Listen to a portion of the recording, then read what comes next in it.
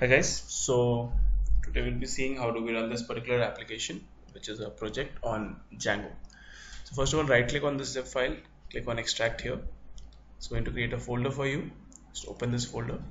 Now it has got 5 files over here. Basically these 4 files are here for your project. Over here, steps to execute will contain all the steps through which you can execute or basically run this application onto your local system.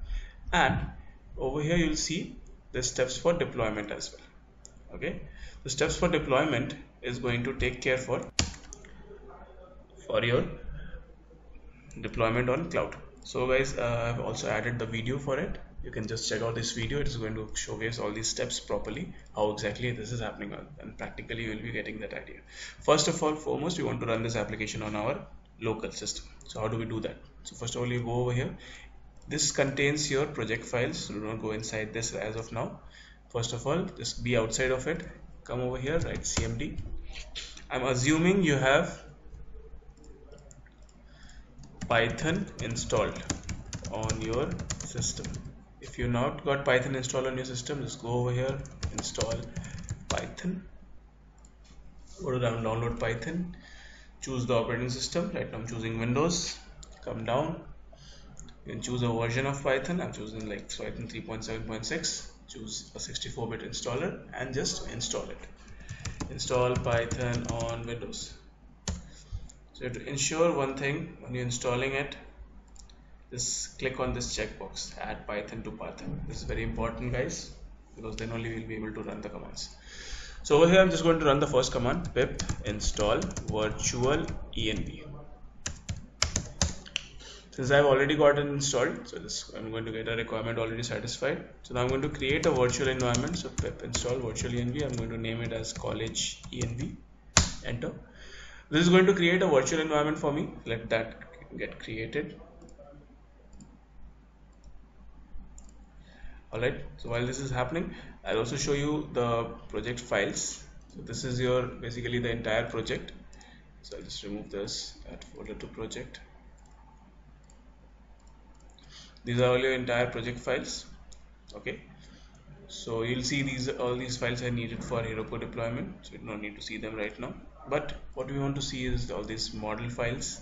This is nothing but your database. So all these data tables has been made, and all these are basically your columns.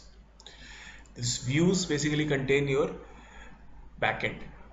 So you have to understand that when someone goes onto a URL, a link, this is the code which is being executed for each link, like the index. So index is over here, views.index.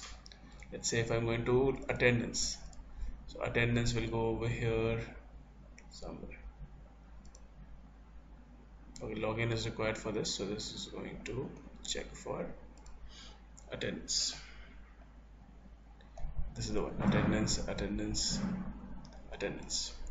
Okay, so all these links has been mentioned over here. So basically we are just including the URLs from here and we are just calling them.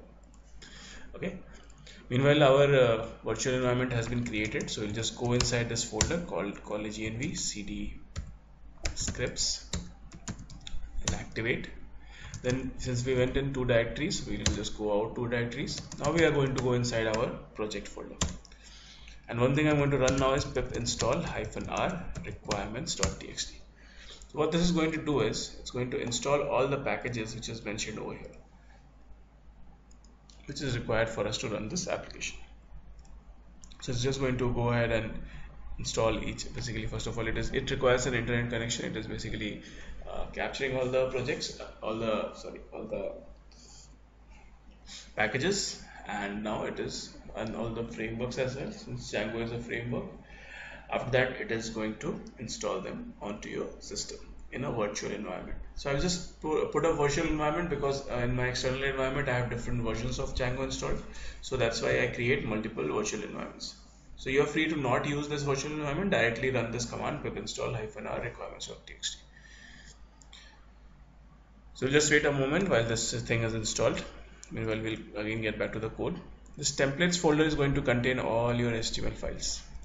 You can just check out the code over here and see how things are been defined. Okay.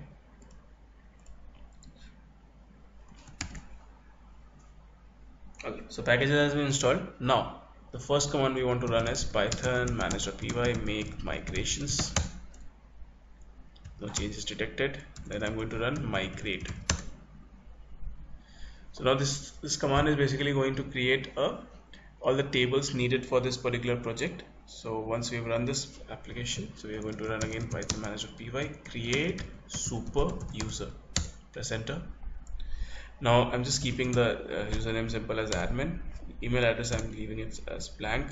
Password again as admin. Password you can't see, but whatever you're typing, ensure that you're typing the same thing in both the password fields.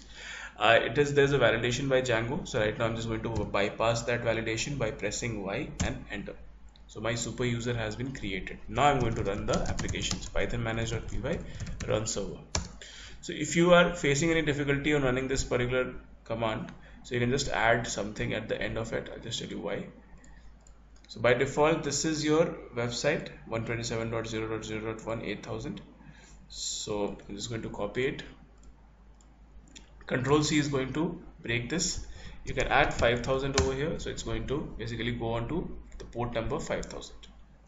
Okay, so Control C is again going to break it. If you do not mention any port number, it's going to go by default to 8000. So once you've got this, I'm just going to go to my browser and I'm going to paste that. Over here it's going to ask me for a login. I'm not going to log in right now. I'm just going to first create an admin account. And admin which we have created a super user. So now this is our backend of the application. Now within this application backend, what I'm going to do is I'm going to add a user first. So let's add some users. So this is a user by the name of Sandeep. Password let's say this Sandeep is a teacher. So teacher 123 is the password. Save. Okay, so this teacher has been added. Let's have a name to this teacher. So let's have let it be like this, not an issue. Okay. So I've added one user over here. Now I'll just go to assigns. I'm going to go ahead and click on add assign, go to class ID. So instead of adding each and everything individually, I'm just going to go ahead and start it from here. So class ID, add class, add course. As you can see, I'm clicking on each of those buttons and it's going to take me to a new table value. So add department. So finally I'm going to add a department. Let's say the department is coding. So let's say the department is computer science.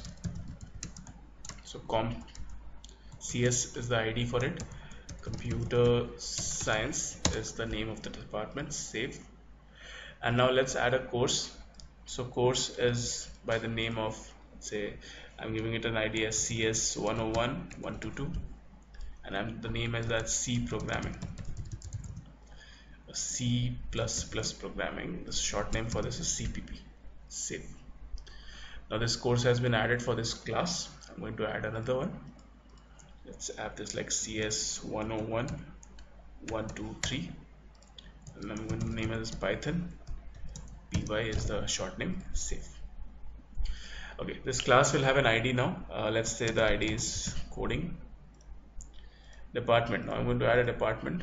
So let's have a department. Let's name this department as programming. So PROG is the short name. Programming. Save. So got this department now. Section. Let's say the section is 1. Semester is also 1. Save. So I've got a class ID now. I'm going to go to the course. Let's pick a course. I'm picking up C++ programming. So before that, I also show you how do we modify a value. So we can just go over here and then just remove this. Save. Okay.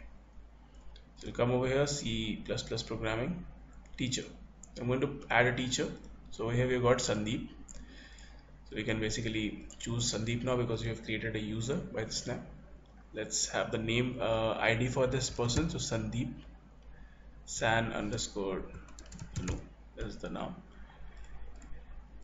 Over here we've got two departments. So we are choosing programming. The name for this teacher is Sandeep Anuragi. Male. Date of birth is 1980. Once we have had this, we're going to assign a time slot. So 9:30 to 10:30 Monday. Save. All these time slots are mentioned over here. You can add more time slots, you can remove it, you can modify it accordingly. Okay, so we got this first programming course by Sandeep Anuragi. Let's have another course, same coding, Python, again by Sandeep Anuragi at a different time. So let's say 3:30 on a Thursday. Save. Let's create one more teacher. So same Python. I'm just going to create a user. I'm going to name this user as let's say Krishna. Password is as teacher123, teacher123. Save. Okay, so once we have got this saved, so I'm again going to give us a name. So let's, the name is Krish, and programming Krishna Gupta, male, let's say 90. Save.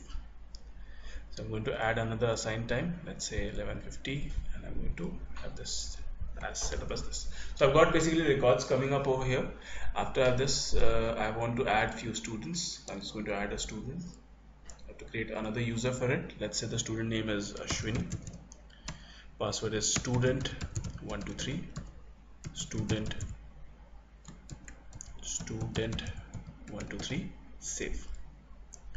So I've got this username created. This USN is nothing but your universal student number. So let's say the student number is this CS2020343, and you've got a name. So let's have a name as Ashwini Anand. The birth date is mentioned. Save. So we've got a student as well. Now I'm going to add another student just in case. So I'm going to name the student as let's say Dheeraj. Password is again student123, student123. Save. The ID is again 343344, Dheeraj Singh, and let's have like, let it be. Okay, save. So I've got two students for programming. You can basically change it over here. You can add more classes as well. Okay. Now once you've got this done, so now what I want to do is I want to sign in now. So now I'm just going to open a incognito window, and I'm going to open the URL for my site, and I'm going to first of all log in as Sandeep teacher123, sign in. So Sandeep gets these buttons over here: attendance, it can enter attendance, it can enter marks, it views timetable. So this is a timetable for Sandeep right now. So on Mondays 9:30 to 10:30 is C programming. On Thursday you've got coding, Python. Okay, when I click on this, you will also see the list of free teachers for this particular time frame. So the moment you build this application with a lot of data, the more comprehensive it starts becoming. Marks. Let's enter marks for a student. So enter marks. So let's say we are entering marks for Ashwini Anand. We're giving Ashwini Anand 15. We're giving Dheeraj 18. Let's enter semester end marks. So let's say 80 and 75. So I've got like few marks set up over here. Attendance, let's say I'm entering attendance for this particular date as present, absent.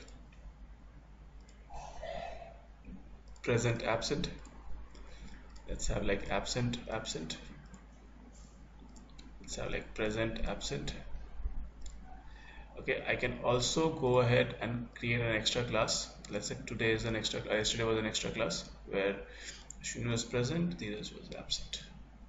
Okay, once you have got this all thing done, you can go to reports, you can generate report, and over here you can see, since we have got marks done for a particular course, and over here you can see you got marks done for another course over here. So the moment we start adding marks to it, you're going to view all these students detail as well. Okay, this is what we are going to see as a teacher view. Similarly, you can log in again, and now I'm going to log in as a student. So Ashwini, student123, sign in. The moment I sign in, I can view my attendance. So this is my attendance right now. So C++ programming, I have got 3 classes, and out of 5 classes I have basically attended 3 classes. My attendance percentage is 60%.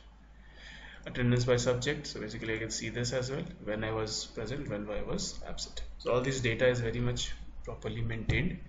You can also go to the marks, and you can see all the marks I've got as a student, timetable, again all the courses I have right now. So basically you can choose your class. Right now I just chose some dummy values, so you can have class names are properly set up over here. Okay, you can have classes, courses, departments properly set up, and the entire structure becomes very nicely set up. That's how we run this particular application. Okay, so I'll just show you once again. Sandeep, teacher 123, sign in. So you can have all these fields over here. Okay, so that's how you're going to run this, and check it out.